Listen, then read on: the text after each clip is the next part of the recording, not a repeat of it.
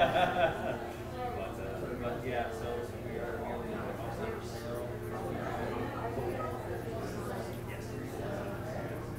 For 2017, I heard Charlie, that one baby, but it's really just growing.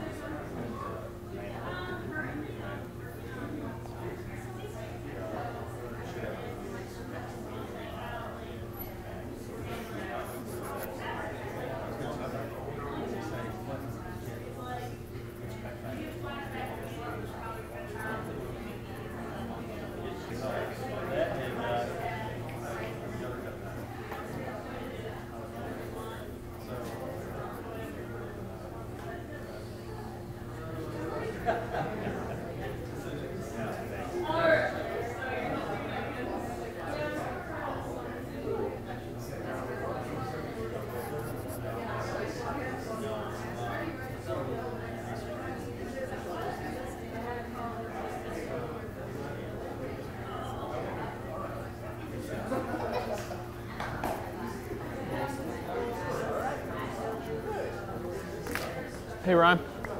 I'm ready. All set? Okay. Yeah.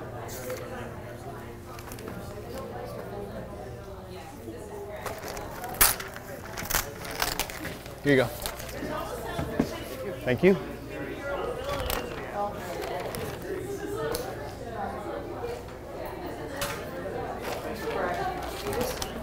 I'll just stick that there. So, evidently no dice on the second computer, sorry. Oh, that's fine. I'm all set. All set? Yep. Okay.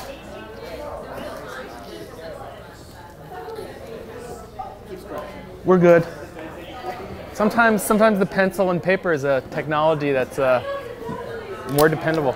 Can we get this second mic on too? A second mic? For the room. Oh, okay, sure. Thank you. That one's for the live stream, and this one's for these people. Yeah, that might not be a bad idea. I can project, but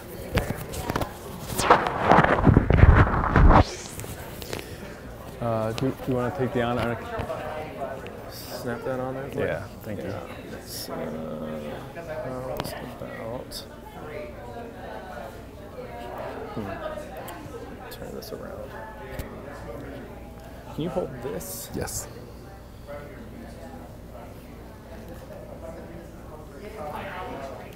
Okay. Good. And then when you are ready to speak, there is an on button on that to hold. So hold that for on, and then you can slip this up so you don't. You can just turn it on now, and I'll be quiet. Okay. I think that should be good.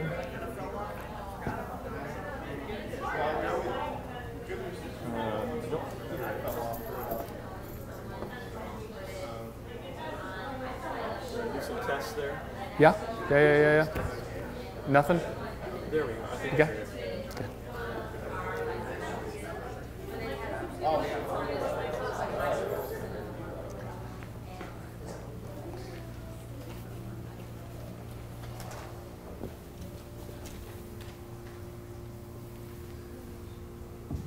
Didn't even have to ask you to be quiet. All right.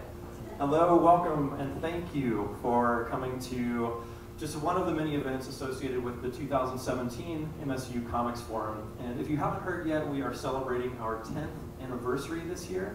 So I wanted to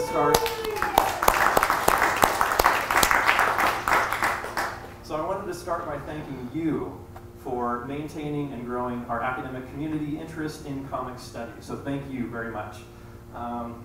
And I'd like to continue this celebration with the Wharton Center. The Wharton Center is a performing arts center on campus, and they are helping us celebrate our 10th anniversary here at the Forum with a comics-inspired show. This is the Tony Award-winning Broadway musical Fun Home that was originally a graphic novel by Alison Bechdel. And this is happening this summer here on campus. And we have a very special gift for one audience member. They are giving away a pair of tickets to Fun Home. And the way we're doing this is if you look behind the seat, there should be a golden ticket under one of your seat backs.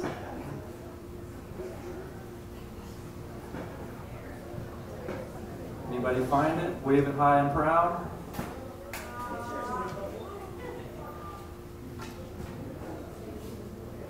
Under the seat that you're sitting on. Ah.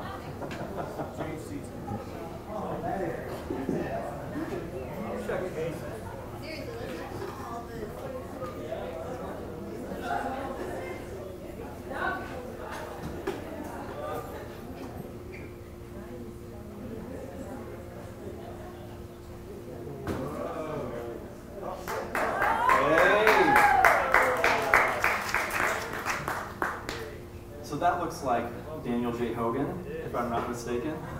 Congratulations. And enjoy your trip to see Fun Home. And if by chance you did not get the golden ticket with the instructions on how to retrieve your tickets, you can go to whartoncenter.com. So thank you to the Wharton Center. And I'd like to begin by introducing you to James Curtis, who is the chair of the Capital City Comic Con, who has some exciting news to tell us about. So let's welcome James.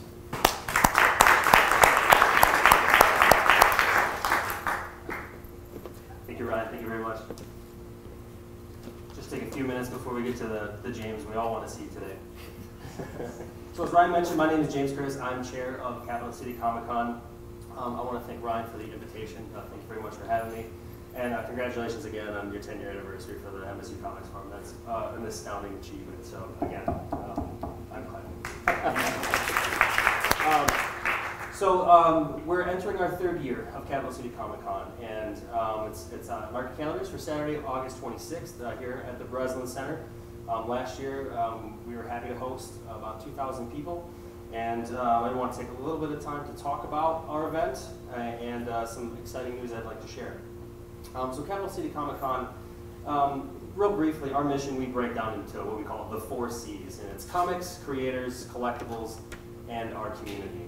And really what that means is that we're a creator-focused show. You know, for example, our special guests last year were Ryan Stegman, Jason Howard, Ryan Claytor, Bill Mesner-Loeb. So to us, the real rock stars, the real stars of the Comic-Con universe are the creators. And moving forward, we want to be the type of convention that really honors the people that create the worlds that we love. And with that, we are a Lansing convention. And Capital City Comic-Con is owned by Lansing residents. And we want to do things for our community as well. Among those is we partner with the Capital Area Literacy Coalition and their mission to help fight illiteracy in our community. They're a wonderful organization. They've been going for 30 years strong, and very proud to say that with support from our attendees, we were able to fund the Literacy Coalition with $1,700 in donations. So we're very, very proud to be able to do that. And what I'm here to talk about today is the MSU Comic Studies Scholarship. They were also very, very proud to support an amazing, unique program here at MSU. So without further ado, I want to talk about the 2017 Original Art Scholarship in Comic Studies. This is exclusively offered to students here at MSU to encourage the study of comic art. One scholarship is awarded based on artistic merit, determined by a jury. And I want to talk a little bit about our 2016 scholarship recipient, Grace Fish. I think I saw Grace in the back. So let me just a quick round of applause for Grace.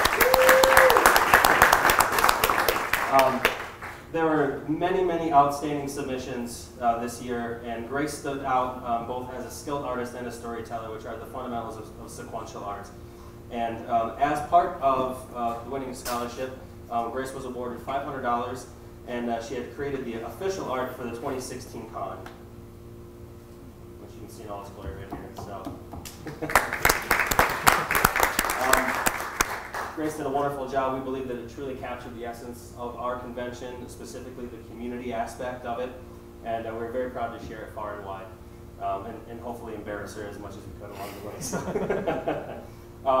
So with that, I'm very proud to announce the 2017 Comic Scholarship, and very proud to share that due to the support of our community and the success of our convention last year, we were able to increase the scholarship this year to a commission of $1,000. And so this year, begin application process tomorrow morning. Actually, you can start applying. Any students here at MSU? Great, perfect. So pay attention. The Comic-Con Scholarship is a commission of $1,000 to create our original art for Capital City Comic-Con. We're also pleased to share a commemorative letter and certificate. You'll have a dedicated table to highlight and sell your work at our convention. You'll be featured as our Comic-Con commemorative art for the entire event. You'll have featured in a dedicated insert in the Lansing City Pulse, which, as you know, is numbers in the thousands in distribution. Our event program, promotional materials, really far and wide. And also they'll be reproduced as 11x17 prints, which are sold in order to keep funding our scholarship. So it all goes back to future scholarships.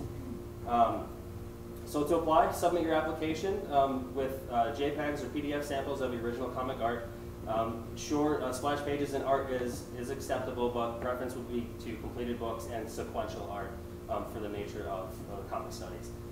Brief cover letter, proof of academic enrollment, and applications can be submitted no later than April 14th, and then artwork submitted May 26th.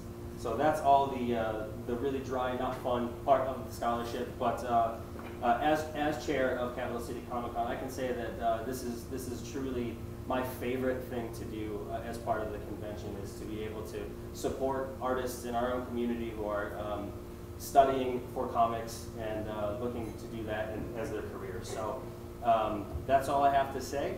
Thanks very much. Visit capcitycomiccon.com to learn more and to apply for the scholarship. Thank you.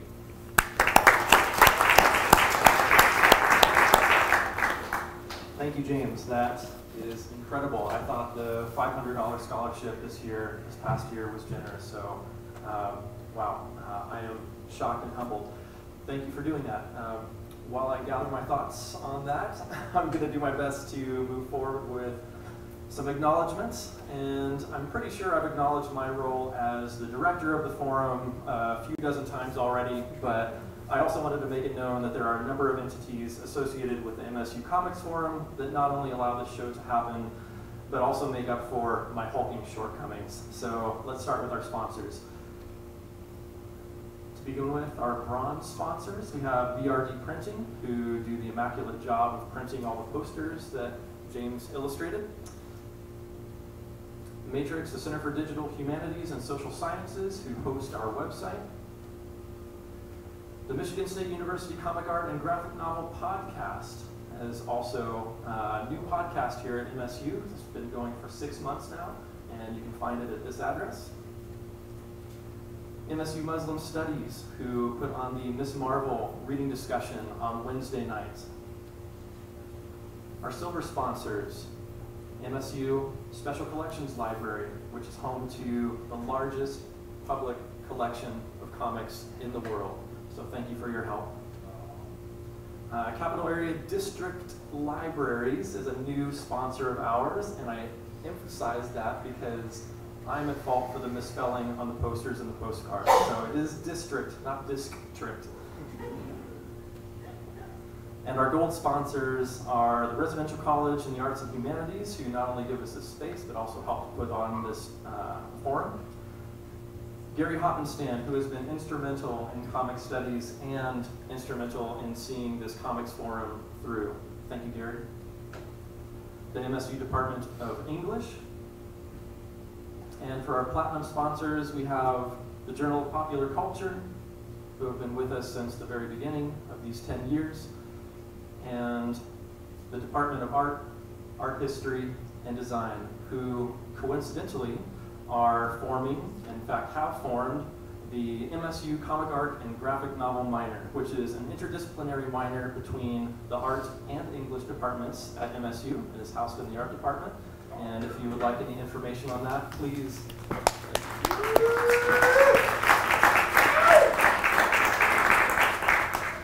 If you'd like any information on that, please feel free to email me or check out our website, art.msu.edu. So, finally, I would like to thank a few committee members, starting with Jason Larson, who is our new promotions coordinator. So if you've heard about this event, either through a postcard, through a poster, on television, radio, print media, it's quite likely because of him. He came in guns blazing as our new promotions coordinator, and I want to thank him a bunch. So can we give him a hand, please?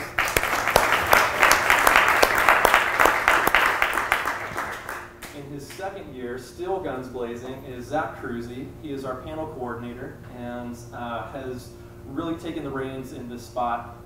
Zach was a former event director in Fort Wayne, Indiana, and I am proud to have gone to his show, and I'm really proud to have stolen him over to our show. So Zach, thank you for all your work getting the panel discussions ready for tomorrow.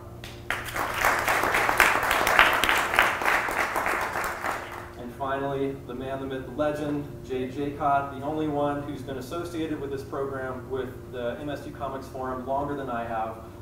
He is our Artist Alley coordinator, and we'll be bringing dozens of folks here tomorrow. So Jay, thank you for all your help. And if you would like to get involved with the MSU Comics Forum, either as a sponsor or as a volunteer, please come see me after the show tonight or during the day tomorrow. I'll be around all day. And you can either chat with me or send me an email at msucomicsforum@gmail.com. So, now comes the time we've all been waiting for, which is our keynote speaker, James Stern, who has worked for seemingly every major comics publisher from Marvel to Fantagraphics to Drawn and Quarterly, and I'm sure I'm forgetting a few. He's also a co-founder of the esteemed Center for Cartoon Studies in White River Junction, Vermont, which I'm pretty sure you'll hear about tonight. But what James might not tell you about tonight are that there are a number of awards that he's garnered, from the Zurich Grant for Self-Publishing to the Eisner Award, which is the Oscars of comics, essentially. And even Time magazine named his comic, The Golem's Mighty Swing, Graphic Novel of the Year. So, without further ado, please help me welcome James Stern. Thank you. Great. Can everybody hear me okay? Great. Thank you, Ryan, for all of your efforts in putting all this together. You and your colleagues. What a great community here. So many wonderful resources to make and study comics between that collection and now this minor and the Comic-Con and bringing people together. That's really, it's very, very inspiring. And I'm really humbled to stand here before you and talk about comics. I guess if I had to thank one more, I want to thank comics, you know, like, yeah. I've been making comics my whole life, and now, as we live in a time, at least for me, where I feel very afraid often and anxious for various reasons, I find comics just really reassuring. It's the one thing that I feel I have control over, and I can take a lot of experiences and fears and doubts and hopes and fears, things I want to teach, things I want to express, and kind of put them in little boxes and try to make sense of the world that way. So thank you, comics, for bringing us all together. All right.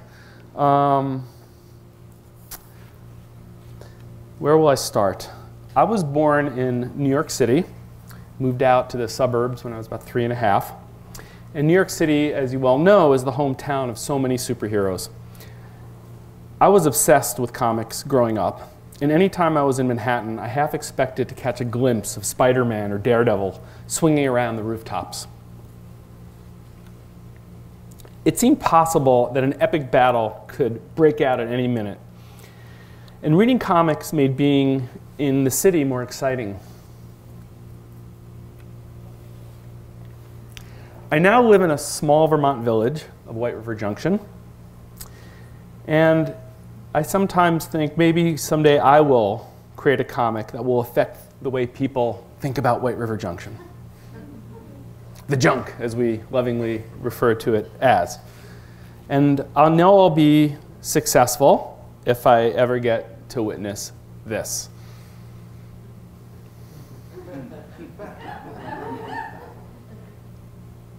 This is a little comic I did for a guy named Leonard Marcus, who was interviewing cartoonists who do work for children's books. And he asked everybody to do 2 pages about the city. So this was my city comic. I went back to my roots of comic loving. And when I think about my influences, and if I had to carve out a Mount Rushmore, Charles Schulz would certainly be one of those heads. Peanuts was this simple, profound comic strip. It seemed like the only strip on the newspaper page that actually had a soul. The other big influence was Marvel Comics, although Jack Kirby didn't draw this cover.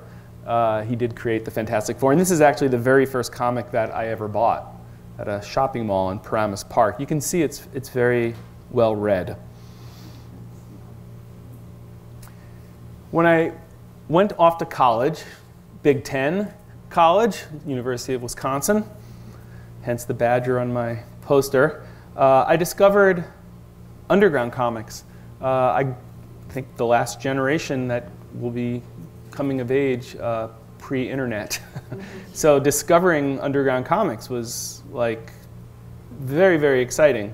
And it was very liberating in a lot of ways. And through a friend who introduced me to them in his collection, I discovered Robert Crumb and Justin Green and Trina Robbins and Kim Deitch and Art Spiegelman, who of course later went on to create Mouse.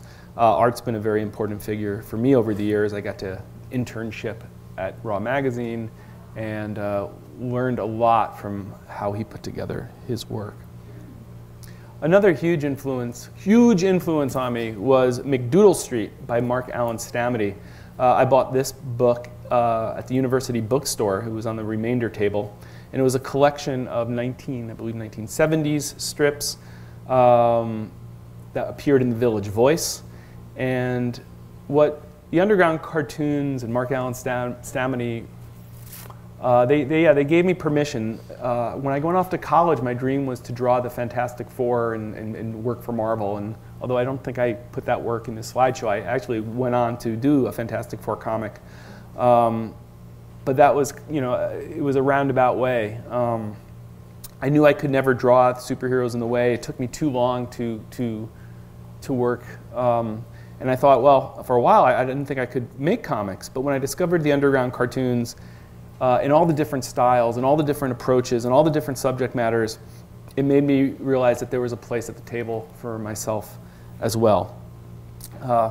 There was a student newspaper at University of Wisconsin called the Daily Cardinal. I think it still exists. God bless its liberal soul. And I started doing, inspired by the underground comics, I started doing this strip called The Adventures of Down and Out Dog. And it was a character, I started this Ronald Reagan was president when I started doing this strip. And it was a way for me just every day, there wasn't any sense that these strips would ever see the light of day, although I did collect them as a book. And this was another big moment. I borrowed money from my parents to print a book, and I was able to pay them back like right away. It sold very well. And they thought, okay, we'll get off his ass for a little while about getting a real job. It's hard bringing up good parents, but if you're patient with them, they come around eventually. So I did this strip, and this is where I really cut my teeth and built an audience, and whatever influences or things I was reading, I could incorporate in the work. And it was a very exciting time. It gave me a lot of confidence, like Michigan State is this huge, huge student body, and I had an audience, and that was really exciting for me.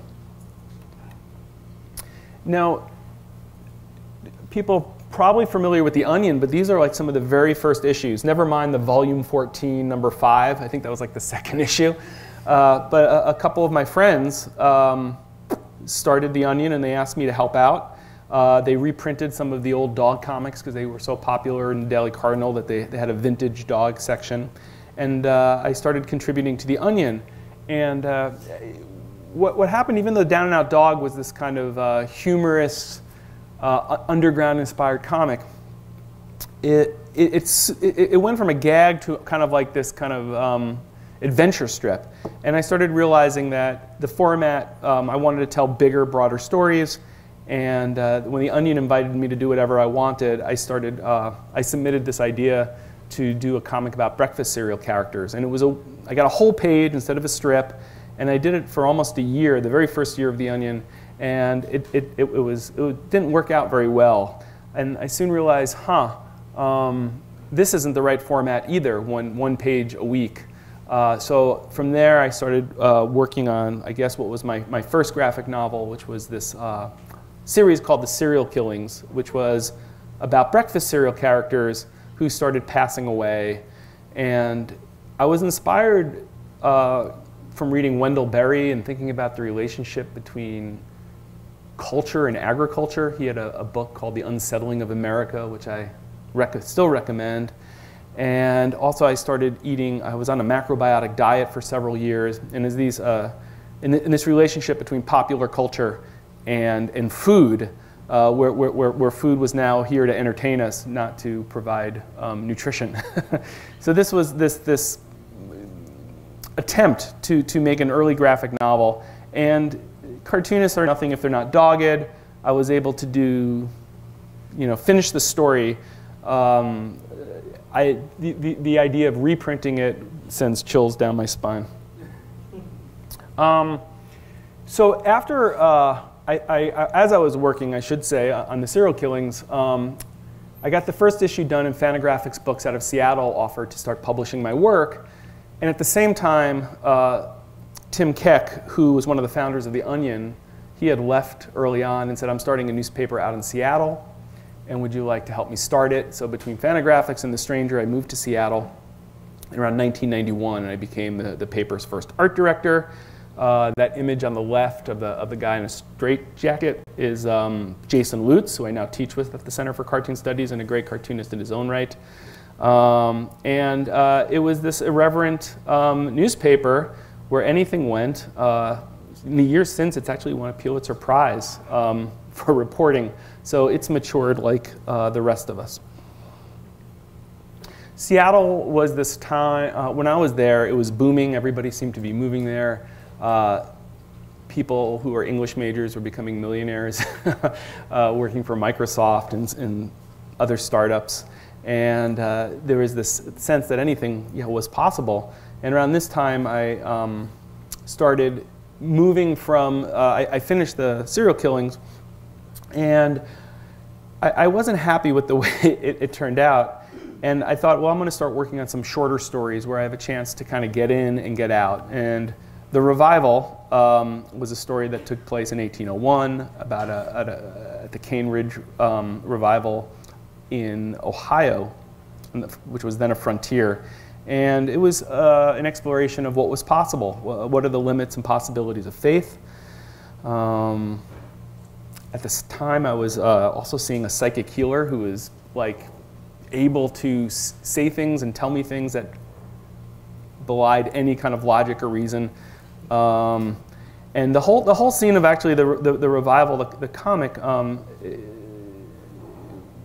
more I read about it, the more it feels this feels like a Grateful Dead parking lot where a lot of people are tripping on acid. So I tried to bring some, what I know into this historical context. The second story was Hundreds of Feet Below Daylight. In the revival, everybody's looking up for salvation, and Hundreds of Feet Below Daylight, everybody is kind of digging down into the earth for the kind of profane pursuit of material wealth. So with these stories, I was really cutting my teeth and developing my chops and learning how to tell hopefully a good story. And this kind of trilogy of American stories culminated in a book called The Golem's Mighty Swing. It was about a barnstorming team of Jewish baseball players in the 1920s. And I love baseball. I'm a Met fan. Got high hopes this year. And it just seemed like a very neat metaphor, right? Like every year, Jews get together for Passover, and they say, next year in Jerusalem, next year we will return home. In baseball, the whole idea is to return home. You step up to home plate, that looks like a little house, and the idea is to travel around the bases and return home. And it's very interesting with this book. It's actually being re-released this spring, a new edition. And so I reread it and in preparation for it, for the release. And I was just amazed how scarily it seems to speak to this moment. It really is the anatomy of a race riot. It talks about the way that the media can amplify stereotypes. There's a character named Victor Page who's only concerned about winning the headline, so to speak. And yeah, it's all the things I thought the book was about when I did it, more of an exploration of my own Jewish identity. It seems, unfortunately, very fitting for this political moment as well. The thing I like about being a cartoonist as well, that I can become an amateur historian, philosopher, I'm a cinematographer, I'm a designer, I'm a writer. There's a lot of hats, a lot of skill sets one brings to cartooning. These are just some of the influences that went into the making of the Golem Mighty Swing, old baseball photography. I love looking at those old faces of baseball players. And look at that, there's a Detroit player. I didn't even put that, I wasn't even trying to win this crowd over, but there he is. You know, these were oftentimes first-generation Americans. They weren't the pampered athletes of today. They sold shoes, were on the road, trying to make a living during the off-season. I grew up, as I said, on Marvel Comics. The Golem, there was a Golem comic, and also the Hulk, you could argue, is a type of Golem. And then the 1920s film Der Golem as well plays a prominent role. And it's kind of collecting all these different things and trying to make a kind of a story that brings them all together to make sense of all these disparate elements. And you know, when I thank comics, I think this is the thing I thank comics for, that to take all these different opposing forces and things that seem contradictory, things that one can, you know, different things that can overwhelm you, and then try to kind of braid it into kind of a single narrative and make sense of the world. The other big influence in Golem's Mighty Swing, one of the pages I drew, and one of the pages is a Japanese manga. I'm sure you can tell the difference. And studying Japanese manga was like a master's class in cartooning. There is so much information embedded in every page, and although I don't read or speak Japanese, these Japanese manga that I was able to get my hands on, I was able to follow a baseball team over several seasons, get to know the characters, understand the drama, just by how much information they embedded. You know, this page, there's a pitcher who's throwing a fastball, or appears to be throwing a fastball, and then the ball seems to suddenly stop on the page, and the hitter's fooled, and he lunges at the off-speed pitch and barely, you know, nubs out a little shot. And if you know baseball, like, it's all there embedded, and that's an amazing trick to be able to do on a comics page. So with this, I guess the Golem's Mighty Swing in some ways put me on the map outside of Madison, Wisconsin. And I was trying to find a job. I had taught at a college for 4 years, and I was trying to figure out what to do. And I just had my first daughter, and I was living in Vermont temporarily, and I thought about starting a cartoon school. And this is a drawing by a friend of mine, a wonderful cartoonist, Seth, that I actually used to try to procure funds from the State House in Vermont to fix up an old department store and open a cartoon school. And I'm gonna intersperse this talk with some reading of my comics, so I'm just not talking about them. I can actually read some comics. So around the same time, and this is about 2001, I also did this comic, and there's someone in it who starts a school. I think there the similarities end, I hope, but you'll see what I mean in a second. So without further ado, The Vast Chasm, an abbreviated biography of August Isaacson, 1696 to 1788. August Isaacson was an 18th century Swedish physician and scientist of little distinction or rank. Despite the advantages of being born into a family of wealth and rank, I have accomplished little to distinguish myself in my professional endeavors. The parents, Jesper and Ulrika. They don't look too happy with him. But in the year of 1768, at 72 years of age, Isaacson began hearing music inside his head. These heavenly melodies, these spells of grace, how blessed to hear the Lord's song, to travel between his realms. These spells would last minutes, hours, or longer. Upon awakening from my most recent journey, two entire days are unaccounted for. Isaacson's colleagues believed he was falling victim to dementia and senility and asked him to resign his post. Isaacson refused. Were he not an aristocrat, he might have been institutionalized. To step down would validate those naysayers who questioned the authenticity of my experience. In an attempt to prove his detractors wrong, Isaacson turned to Sweden's leading composers to help him write his Celestial Symphony.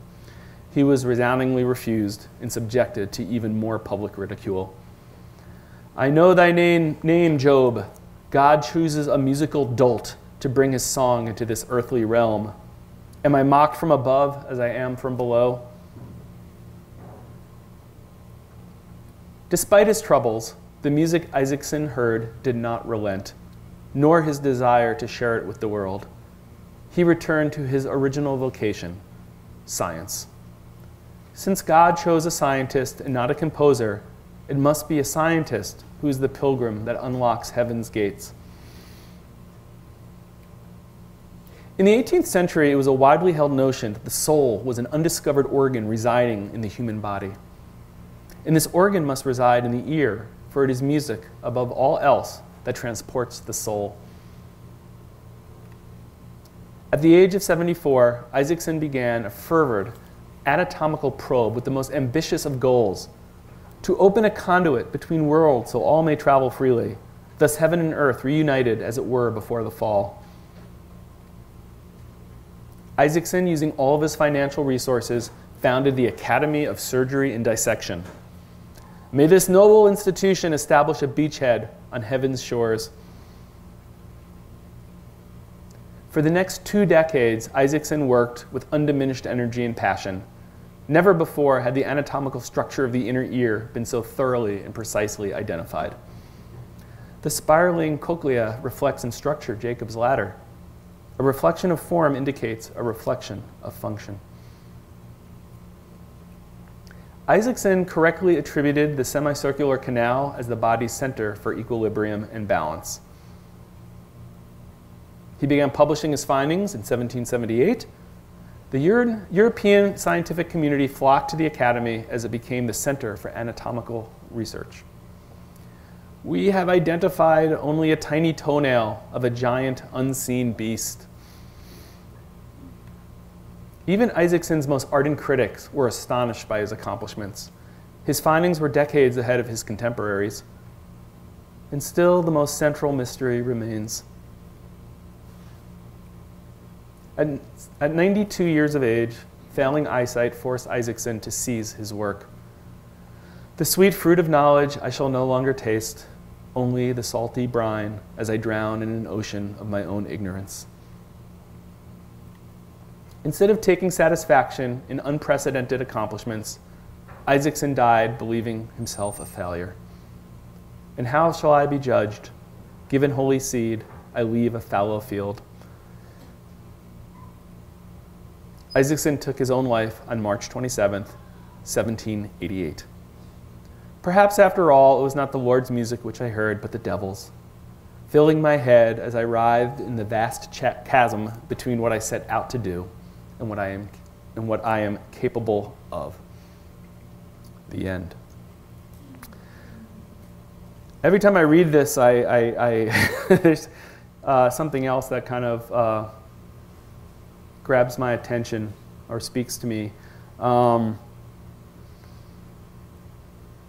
This is very, very loosely based on the life of Emanuel Swedenborg, who was an aristocrat and at a very, very old age had visions. Have anybody ever heard of Emanuel Swedenborg?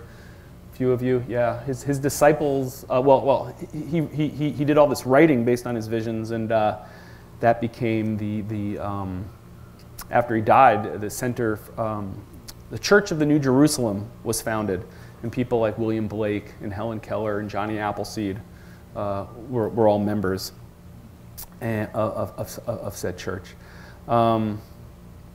Anyway, that's that. And I did go on and start a school, so there you go. I don't think I'm not in danger of taking my own life, but I do, you know, if you're in the arts, right, like, I think everybody knows this, who's attempted to make art, whether it's music or a painting. You have a vision in your head of what you want it to be, and then you're able to create something which is so far from what you imagined, and that's that vast chasm. And I guess ultimately the trick, if it's a trick, is to kind of, yes, accept that there's this platonic idea of what you want to do, and then there's what you can actually do. And accepting the fact that whatever resources you have at your disposal, resources of time, of talent, those are the appropriate resources for that moment. So I started at school, and every school needs a textbook. And this was my first textbook when I started teaching classes, Ed Emberley's drawing book. I read his animal book when I was a kid and loved it. The thing I love about comics, especially like Peanuts and Ed Emberley, on one hand, they're these little abstract cacophony of shapes and squiggles, and you see them as an abstraction, and then at the exact same time, you see them as these personalities, and maybe with a soul, if you're Charles Schultz drawing, but they have character, and they're alive on the page. And to be able to be both an abstraction and this kind of living thing that has a life of its own, a golem, if you will, that still blows my mind, and creates all sorts of wonderment. And in this book, he shows you how to just kind of basically make simple animals and vehicles and buildings. And one of the things that I think about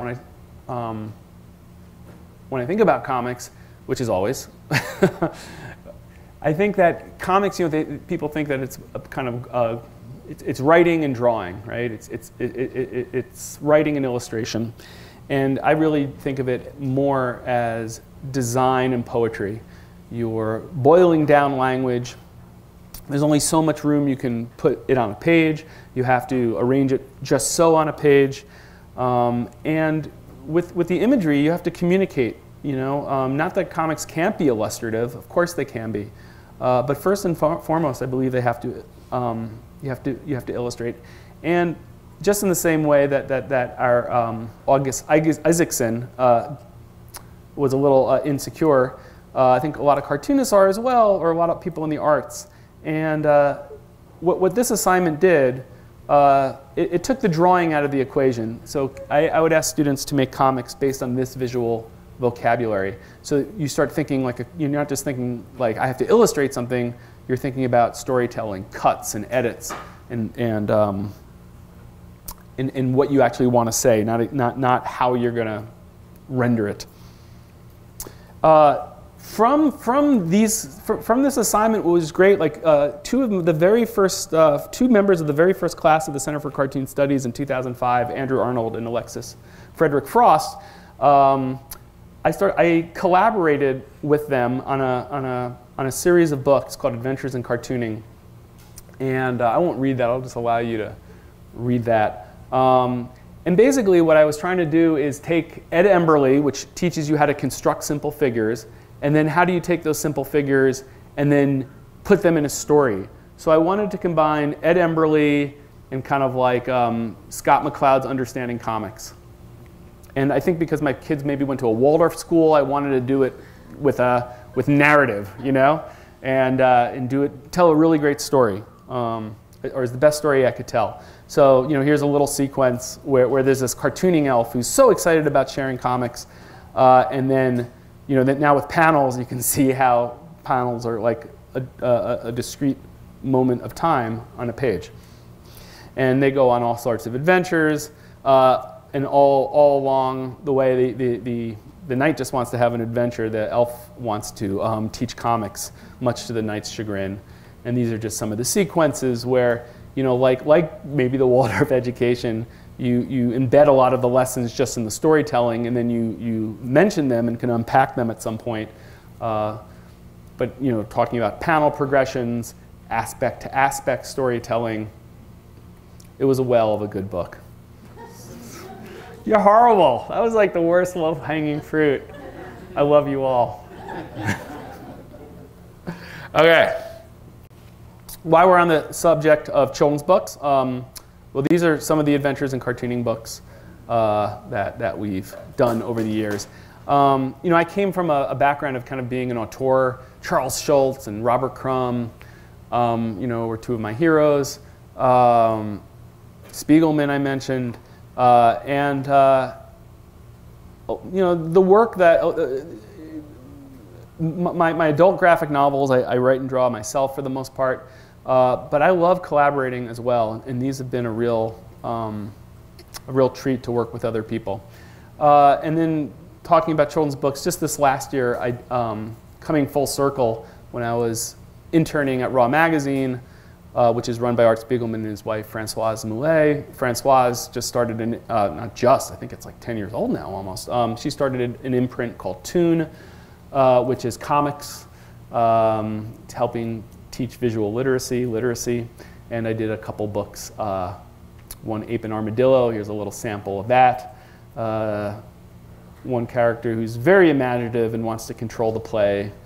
And has to kind of figure out, do I go for excellence or do I go for community?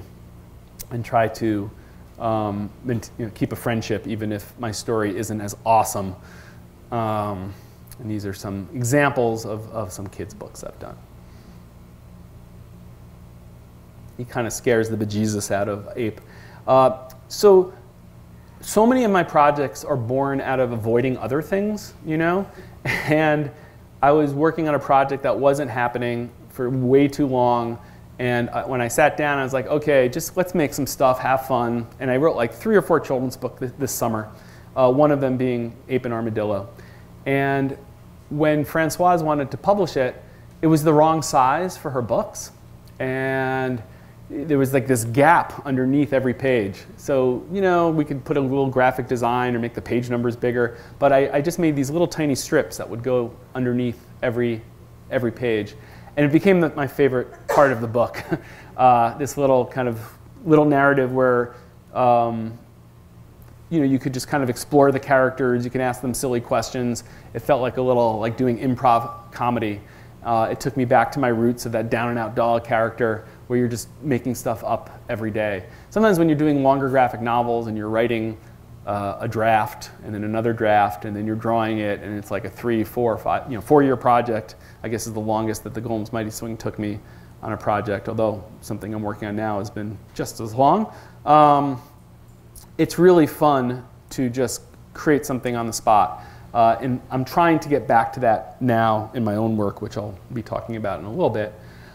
This is another book. When I was burning out with making books and struggling with some of the publishing houses in NYC and beyond, a friend of mine was studying this Japanese tradition of kamishibai, which is a performance where a kamishibai man, it was often men, he would ride his bicycle into different villages and neighborhood, and on the front of his bike, do I have a page of that? No.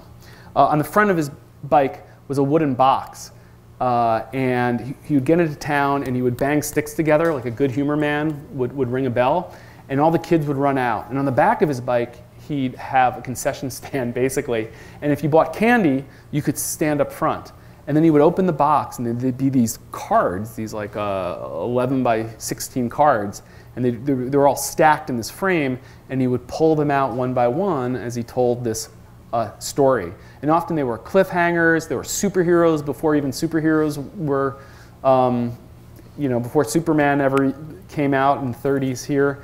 And it was this tradition that television eventually destroyed. In fact, the Japanese word for television, I think, was originally electric kamishibai.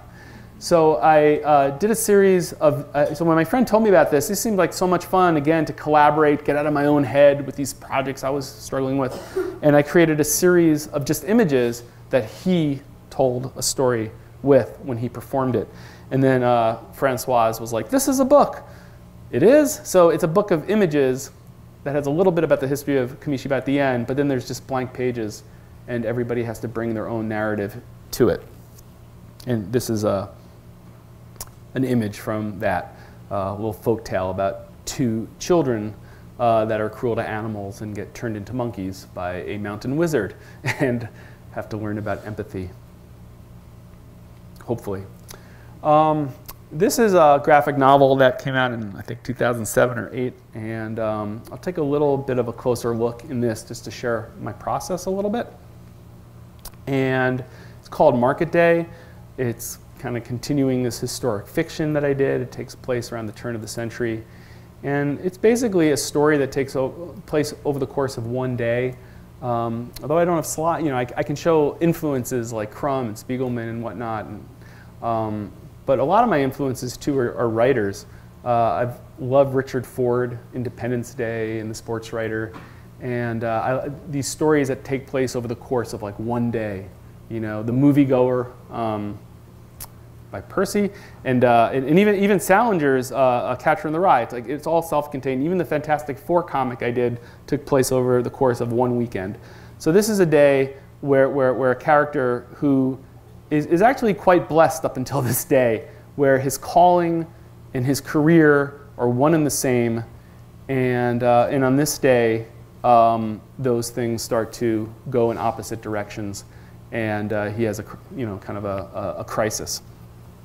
And color was really important. I drew the book in black and white, and when I colored it, I wanted to tell a story just using color.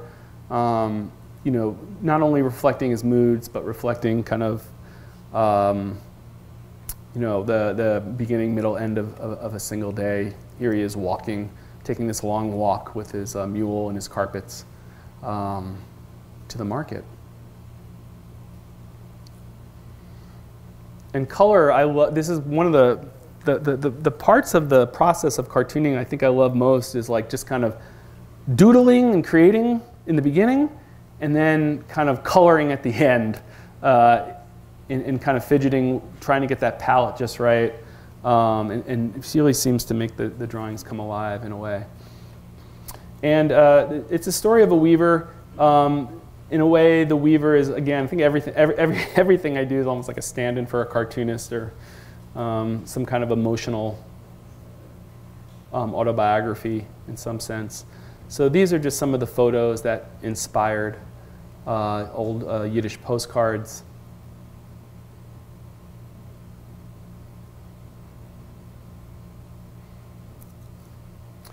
There was also, you know, these are images of a world, of a culture that was really obliterated during World War II. And there was also an impulse on my part to kind of re-inhabit this world and make it feel alive again. And not just like in this huge historical scope, but on a very personal level, and to connect with that world. So my source materials, yeah, were photographs and drawings, and I would take drawings like that, and I would just sketch on copy paper, and then eventually do a line drawing, scan it into a computer, and then color on the computer. I'm covering kind of a big arc of my career, so I think there's going to be some time for questions and answers as well. So if there's any questions about anything, I will encourage you to ask. These were drawings by this guy Jacob Reese in 1922, and I would take his drawings and kind of redraw it, again, just with a No. 2 pencil on copy paper, and then kind of simplify it. You know, I use value to kind of figure out my palette in some ways. And then also this was a road in Vermont, which felt like it could belong in Eastern Europe as well. All right, time for another comic. This is a comic I did, I want to say 3 years ago, called The Sponsor. I think it also, like Market Day, where it kind of deals with one's calling and one's career. This story also, I think, similar theme in its own way. Honey, I have to go. At this hour, Casey's in trouble.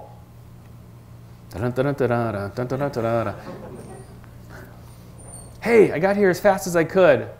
I'm so fucking sorry, Alan. I'm such an asshole to bother you. Jesus, what was I thinking? Bullshit! I'm here for you, Casey. I know what it's like. I've been there. Now tell me what's going on.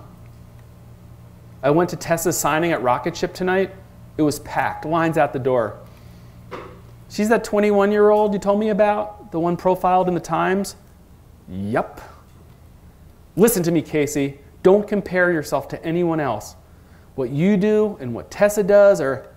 She's 3 years younger than me, and D&Q is publishing her next book. Screw that. What do we always talk about? Keep your eyes on your own drawing board. One panel at a time. I've been posting new pages twice a week for a year, and except for the day Scott McCloud linked to my site, I've had like no traffic. You're a good cartoonist, Casey. This online crap is just a distraction. Good. Can you imagine Crumb worrying about how many hits he got? It's absurd. Raising $350,000 on Kickstarter is not absurd. $350,000? She did it in 3 days. Whoa, let's not go there, Casey. Not a good place. Damn. I'm sorry I bothered you, Alan. I need to work. I need to work some stuff out. I'm thinking about grad school. Good night, Alan. Thanks for everything. Stay strong, brother.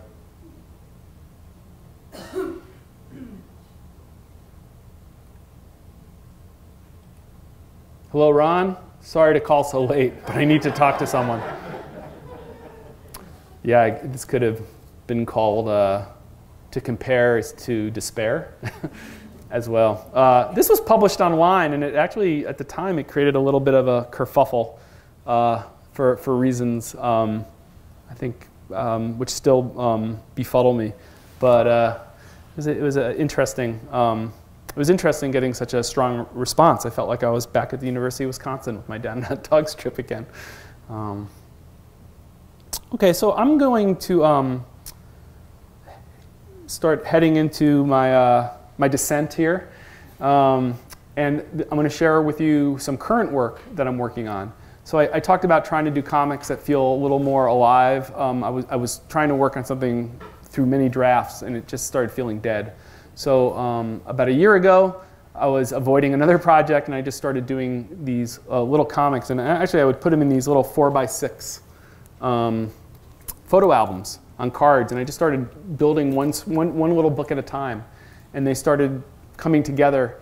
And I set it. It actually takes place this past fall through the election season. And it ended just this past Christmas. That's how the duration of this narrative. And I serialized some of them on Slate, and I'm drawing some more for a book that's coming out. And it really helped me get through the fall, to be honest with you. And it's actually, I won't go into all the different strands that informed the work, but long story short, it's the story of a newly separated dad. He's got 2 young kids. And he's trying to make a living. It sounds familiar based on my work.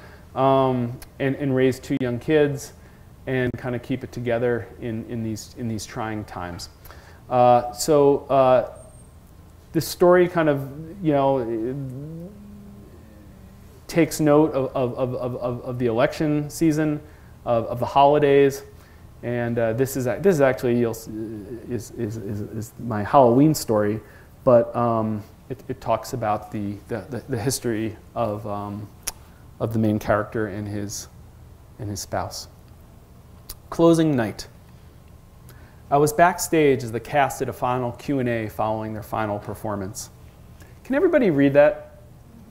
I'm going to let you read the word balloons, and I'll just read the captions. How's that?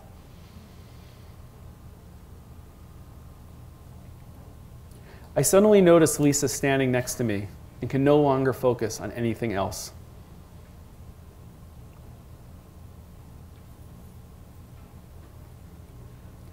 The summer theater on the Cape was on an old army base. Lisa did everything from making costumes to passing out flyers on Commercial Street. I helped build the set. I had a huge crush on her. A 5-year age difference is nothing now, but at that age, it was enough for me to keep my distance. I think we exchanged 10 words all summer. Lisa had just graduated from high school and was heading to Brown. I had just finished college at Keene State and had no idea what I was doing. Lisa shifted her weight and our arms touched. A jolt of electricity surged through my body. I was painfully aware of the summer slipping away and how desperately I wanted to have something happen. But anything I could think of sounded so cheap and ridiculous. It was Lisa who seized the moment. We wandered out of the theater and onto the dunes.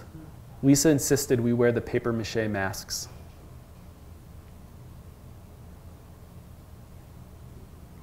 Lisa told me she had dropped acid earlier in the evening. I was crestfallen. So this was why Lisa was suddenly interested in me?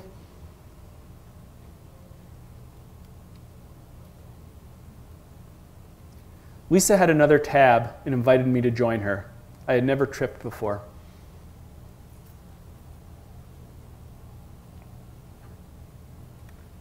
We left behind our masks and wandered the dunes. At some point, one of us said we had no idea where we were, and this struck us as the funniest thing we had ever heard. My heartbeat indistinguishable from the far-off waves, Lisa right there with me, understanding it all perfectly.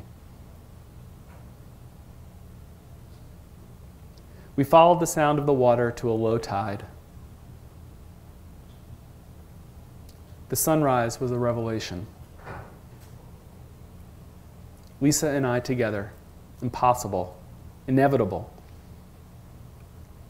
We were inseparable for Lisa's 3 remaining days. When Lisa's parents arrived to pick her up, they barely acknowledged my existence. Lisa and I made no promises to each other. We didn't have to. Then 6 years of girlfriends and boyfriends, friending and unfriending, relocations, long absences, and uncertain reunions.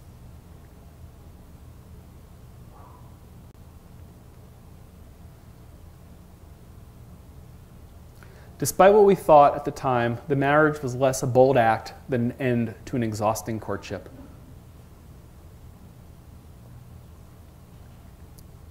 Soon after, the kids arrived.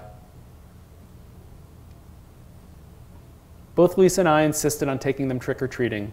So for this one night, we were all together as a family. A month ago, I couldn't have done this. Maybe not even now, if the evening wasn't already so surreal. So no eruptions tonight, only disbelief. Lisa and I are estranged.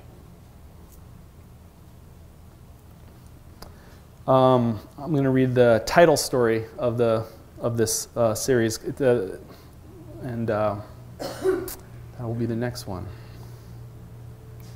Off-season. It was my weekend with the kids, and we drove out to the Maine coast. The November wind was pretty cold, and no one was dressed warm enough. Before the divorce, the family came here every August. We'd all pile into one hotel room. Inevitably, one of the kids couldn't sleep, so neither would anyone else.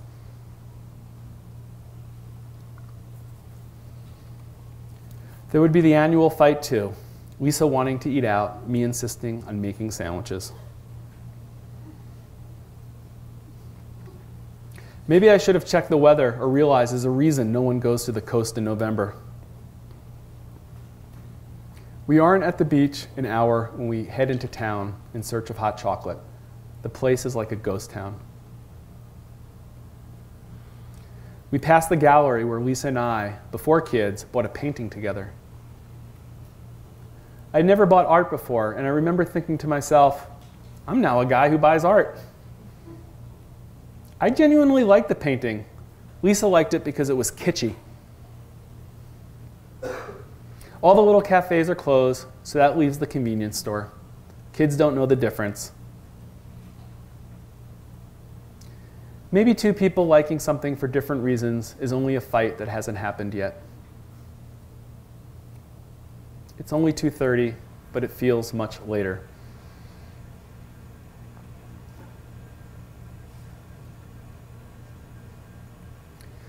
We do get gum and chips and trail mix and take off before we even check into the hotel. We sold the painting at the garage sale. Lisa didn't want it, so I wasn't going to want it either. For me, the beach, even on a shitty day, is still the beach. I'll bring the kids back when the weather is warmer and everything is open. I'll also find out then if I'm still the type of guy who buys art. All right. One final story. This is something that hasn't been published, and we'll end there. The question of the poet. After 30 minutes of reading, the poet asks, should I keep going? Is he oblivious to our furtive glances at our cell phones, the foot tapping, and clipped coughs? Yet someone in the crowd, out of sympathy or obligation, reassures the poet, please go on. I am convinced the majority of us did not want him to go on, the silent majority. And now we are all trapped for who knows how long. And so he goes on, 20 minutes, 30 minutes, abusing our goodwill. The babysitter's meter is running. An older couple, increasingly anxious to drive at night, think about their ride home. Folding chairs that are not doing our backs any favors.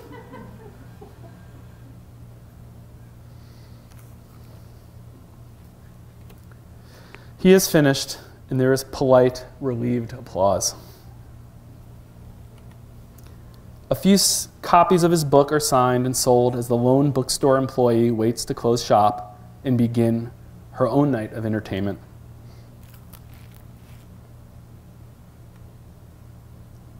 We return to our lives and routines while the poet shuffles off for a late dinner with his partner. His question still lingers. Should I go on? Should I do another one? No, I'm just kidding. Thank you very much.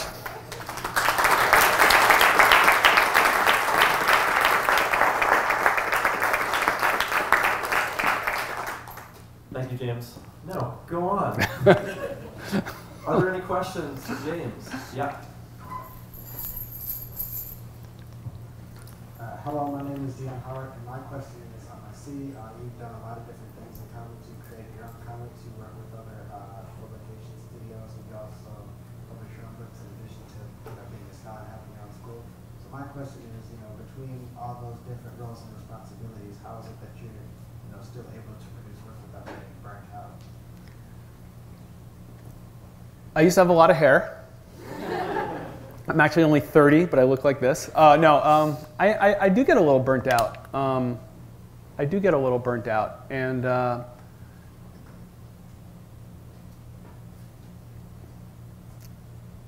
what I've learned with my comics, that I think of my comics, and even though I make books and there's a commercial aspect to it, I think of my comics as a practice. meditation or yoga or Tai Chi or whatever it is. And I have to do that practice regularly. And if too much time goes that I'm not doing it, I have a hard time living with myself. And then, that's a really great question, like about burnout, because it's really easy to get burned out. I mean, just following current events can make one feel traumatized some days. And I do think recognizing that comics to me is that, and not thinking of it as just this purely commercial venture really helps.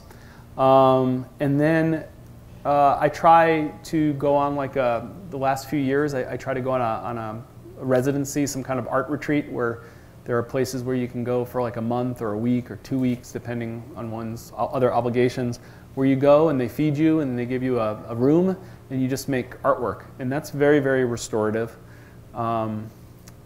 This January I signed up for the 30 days, $30 unlimited Bikram yoga classes. That was very helpful too.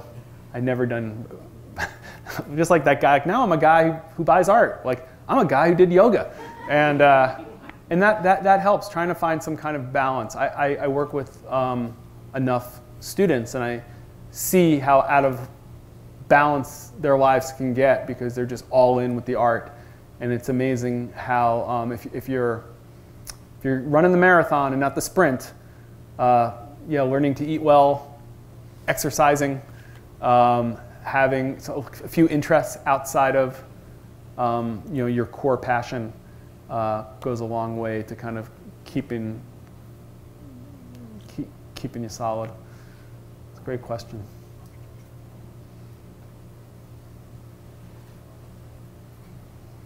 You've learned a lot about creating comics. You've taught a lot about creating comics. What's one of the most unexpected things you've learned? So one of the things we have at the cartoon school is a weekly visiting artist. Every week somebody comes in, the whole school gets together, and we've had people who do strips and who do political cartoons and graphic novels and YA, I mean the whole gambit. And they talk about their process. I would say the one thing that I learned, the most important thing is there's no right way to do it. There's only your way. Everybody came to it a different way, and everybody's process isn't something you arrive at. It's this evolving thing as well. And I think, when you're in that vast chasm that I talked about earlier of what you're trying to do and this gap between what you're set out to do and what you actually are able to accomplish, there's a lot of reasons people stop making art. And I think one of the reasons people stop, and I think it's so essential to be making art because it helps you connect to the world in a way and helps make sense of the world. And when you stop, you lose something very fundamental. And I think this is something that's also embedded in that book Market Day as well. I think people stop because they don't think they're doing it the right way. They're comparing, they're despairing, and I don't know. If I just found the right nib or the right pen or the right computer program, it would all come together. And the fact of the matter is, if you think about it as a practice and you just say, okay, whatever resources I have of talent, of time, and I bring that, whatever I can. Some days it might be 10 minutes. Some days it might be 10 hours. Things work out. But I would think that's the big thing. Is that there's absolutely no right way to do it except just showing up and doing it consistently. And that will ebb and flow how much you can bring to it given other obligations.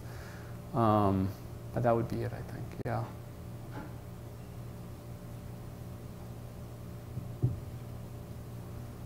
One artist I heard said not finished but done, or not perfect but done.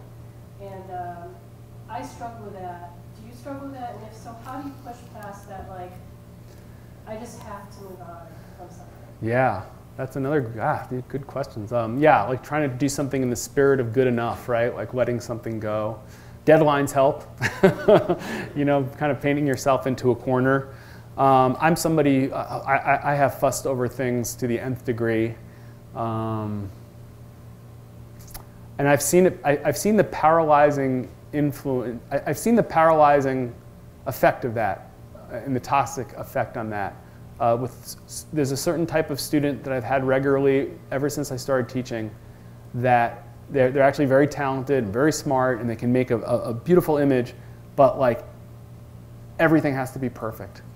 And I don't know, they say good is the enemy of great, but maybe like greatness is the enemy of just like sanity, you know? I feel like it's such a, at least in the students that I've worked with over the years with it, you know, I've tried to have little tricks or deadlines or do this, do that, but it's a pathology that's really difficult. And I think having just, you know, going back to this idea of a practice, like saying I'm going to do 4 panels a day, you know, having a sketchbook where you know, to a certain extent, it almost feels like stage fright, right? Like you go on and you have to like get it all perfect, and but if you're you know, if you're practicing every day, it doesn't feel as tight. So like doing a diary comic, 4 panels every day, or I keep sketchbooks, and you know, I'll just have different themes for a sketchbook, and especially when I'm in longer projects, I want that satisfaction of doing just a finished drawing. It could be anything. So I'll do like, oh, I'll fill a sketchbook with a little gag comic every day. And no matter, even if it's late at night, I have to do one. So it could be really bad, and I guess challenging yourself to like do something really mediocre. And I think if you do that every day, it's kind of like this yoga stuff I'm doing. They're just like, congratulations, you showed up. You know, like I didn't pass out in that room the first like few days. Like that's a win, you know? Like I walked into that room. That was a win, you know? And then over the course of, you know, you know, I don't know, I did it like 12 times in my 30 days. It's like by the end of the 12 days, it's like I wasn't gonna pass out, and I almost could touch my toes. But so I think just dedicating yourself to practice and not expecting the result, right? I mean, but it's easier said than done, right?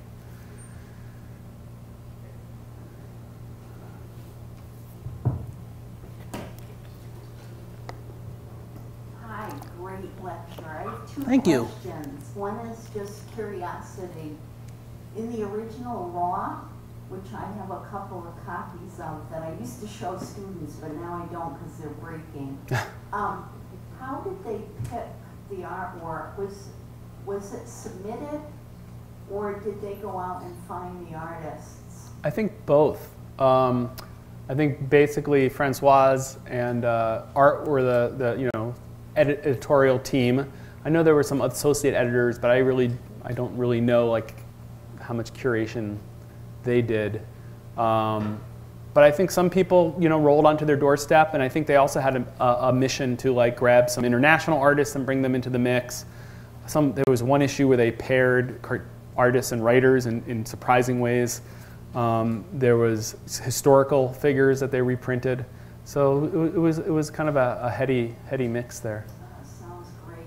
And the second question is, God, your drawing is so gorgeous, and it varies quite a bit. I mean, some of it looks like Dürer, some of it looks a bit like... Well, go on.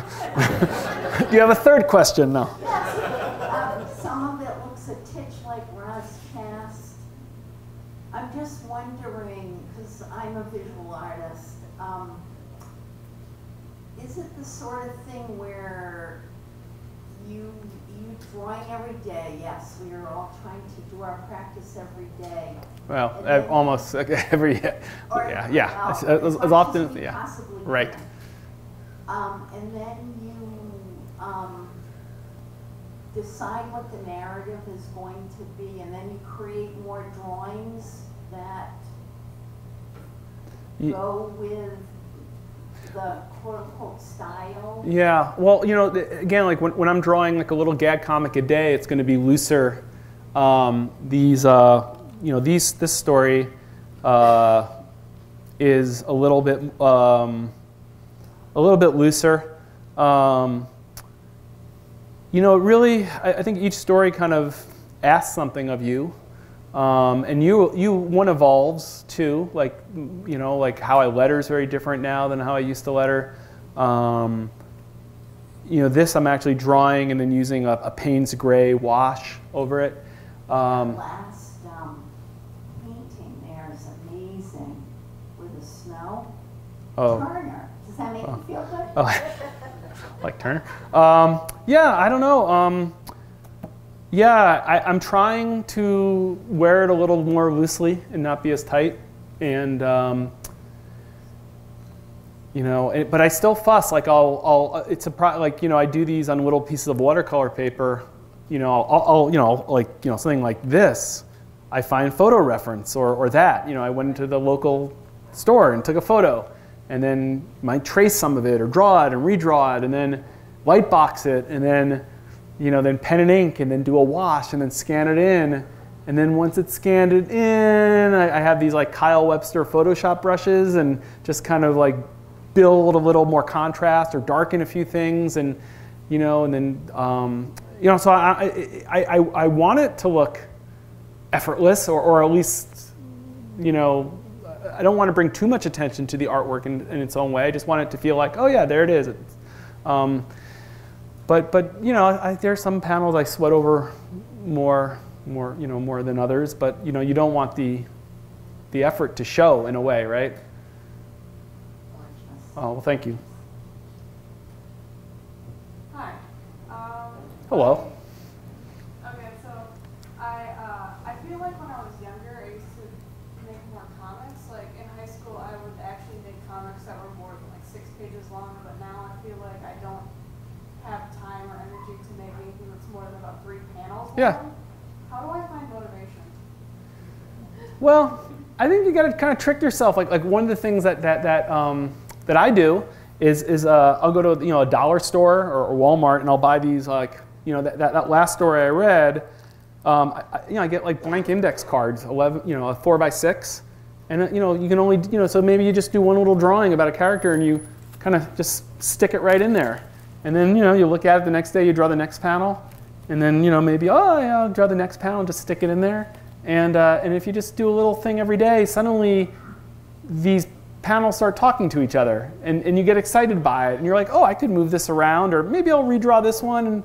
And then you just start playing with it a little bit, and the next thing you know, you have, you know, you're having fun again. I think again, you know, trying just to take the pressure off that you're going to publish it or do something, you know, amazing with it, whatever. You just, you know, just try to, if I can, you know, for me, it's a tool to keep my sanity as well. The other thing that I did, there's another cartoonist I work with named Alec Longstreth. And we designed a little 7-day course where you can subscribe to it, and every day you get a little challenge, and you get like tips and inspiration and fun facts, and it's called like the 1-week cartoon workout, and it's at the Cartoon Studies website. And it's free, you just give it the email, and then every day you get an email. And you don't have to do it every day. You could get them all in your box for a week and then just take your time. But it just, you know, like 4 little exercises just to get people, you know, just get rolling. Because I think, yeah, it's kind of like, you know, I don't know, like for me, like life is more enjoyable when I feel like I'm more intimate with my own creative process. I feel like I'm a little more alive. So, you know, one of my goals as an educator or you know, advocate of comics is to try to, you know, help people come up with ways to you know, to kind of do that, because we can all do it. It's just kind of getting out of our own way, and I try everything to get out of my own way, and I've tried them all. So you know, or a lot of different strategies to get myself going again. You're welcome. I think we've got time for one more question.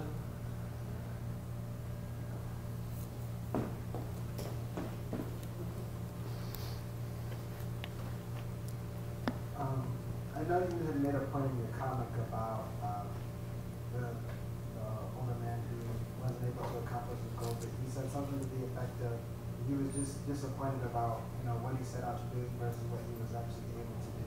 And I guess do you personally feel that, you know, that is happening in your own life with your art? You know, for example, you talked about some of your publishing experiences and some of them early on weren't as successful. And then I guess, like, how are you able to, overcome like some of those things and get to that point where you want Well, I think that comic in some ways was a reminder to myself to just enjoy and take stock of the things that you can accomplish, and not like measure yourself against your wildest aspirations, right? Like, so when and that's a process of just always reminding oneself. I'm sorry. Did that answer your question at all? Maybe not. Like I feel you're just gonna keep. I love Peanuts, and the thing you learn from Charlie Brown is you're gonna fail more often than not. I love baseball, like I mentioned, and boy, if you get one hit out of every 3 times you go to the plate, you lead the league in hitting, right? Like, so I think there's reminding yourself that you have to keep doing iterations, you have to keep trying, and you just have to make it a practice. I think that's just really, really important. And then again, once it's outside of you, and you start putting those panels in the book, like start responding to that, and not think of it as you. Like suddenly you're having a dialogue with something that exists outside of you, and not just like inside your own head. So like once you start, it takes a little courage. Like I'm going to just do it.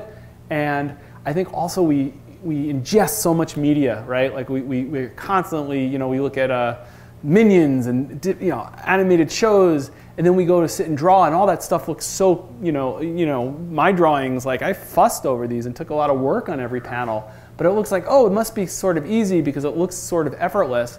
And then we sit down and we draw, and it's like this kind of ugly, craggy thing, and we don't realize, like, you have to do several iterations, and you have to keep working on it, and it's all part of that process. And I think there's just a gap between, what we kind of imagine ourselves doing and what we're actually able to do.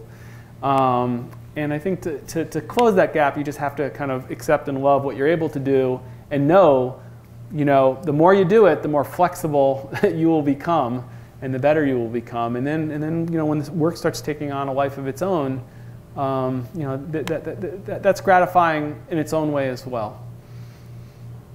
Thank you. I feel like I'm starting to ramble, so this is probably a good time to stop. Thank you, everybody.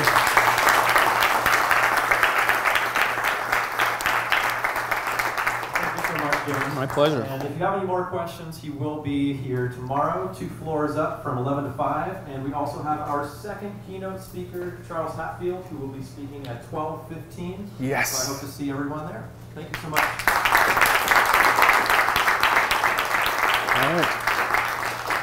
We did it. Nice work. Was that the right length? That wasn't perfect. Okay. Take these off before I see.